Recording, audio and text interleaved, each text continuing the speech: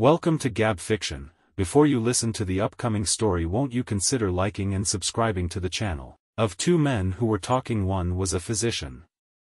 "I sent for you, doctor," said the other, "but I don't think you can do me any good.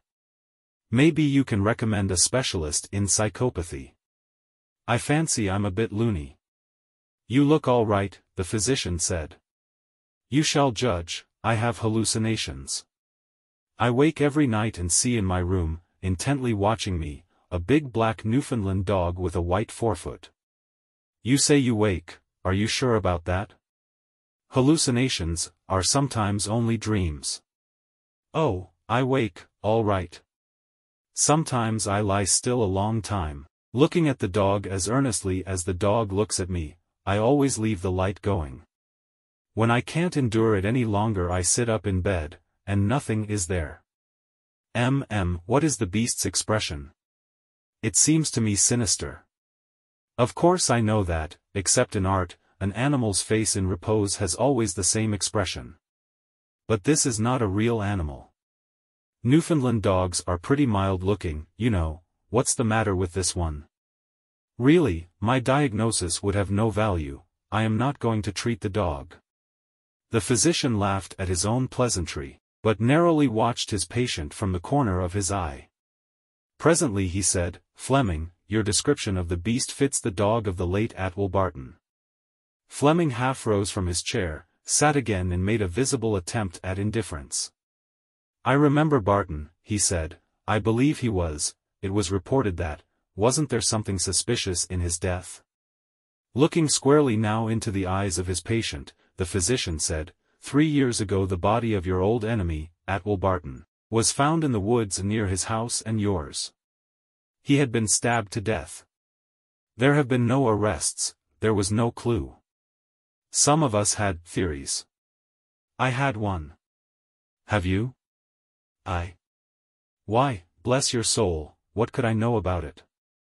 You remember that I left for Europe almost immediately afterward, a considerable time afterward. In the few weeks since my return you could not expect me to construct a theory. In fact, I have not given the matter a thought. What about his dog? It was first to find the body.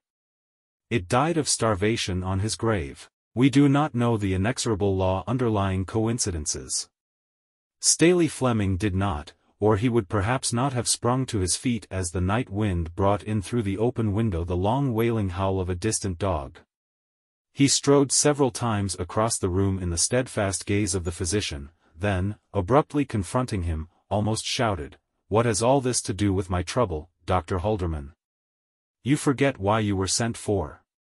Rising, the physician laid his hand upon his patient's arm and said, gently, "Pardon me.